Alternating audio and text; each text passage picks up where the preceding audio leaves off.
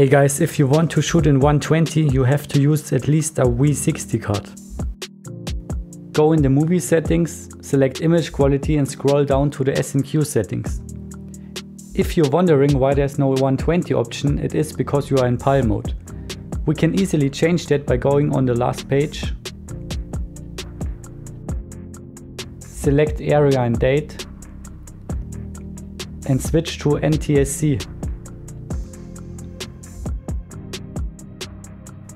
This can take a little moment.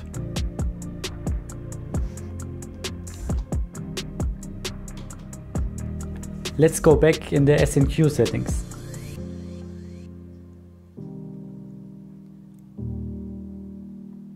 Set the record frame rate to 24p and the frame rate to 120.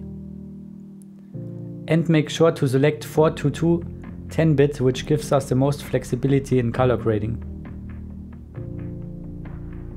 Set the shutter speed to 250.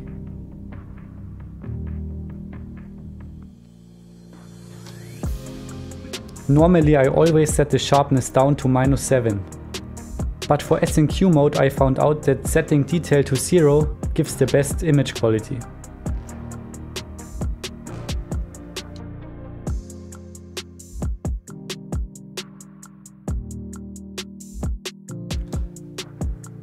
Now we save our 120 settings as a preset.